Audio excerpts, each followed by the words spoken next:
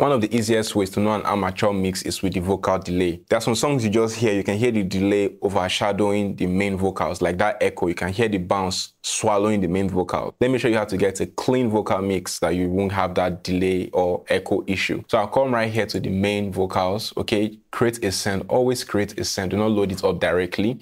So in my lead vocals, I'll create a send right here. And I'll come to the inserts. I'm going to come to Fruity Delay plugin. And I'm going to do my typical settings, right? Most times I like to have it at 4-step delay, dry to wet, 100% wet by bringing it down. So when I press play, go below. I like it. You can see here the vocals echoing, right? So I'm going to come right here. Still on this delay send, I'm going to come to Fruity Limiter. I'm going to come to Comp. On that side, change your right click, and then you come to lead vocals. And then you're going to adjust the threshold.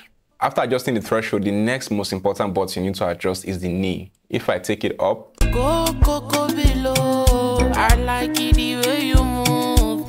Sexy, sexy, sexy, rose.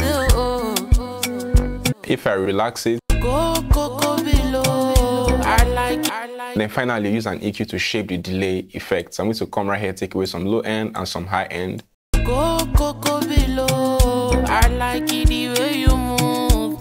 Sexy, sexy, sexy, rose. She making me to lose my mind. And that's one of many ways to get a clean vocal delay in FL Studio. And if you want to learn more on how to mix and master professionally, comment the word course if you're seeing this on Instagram, or go to our website, sctuts.com, and sign up for our online mixing and mastering course so you become a much better mixing engineer. Cheers.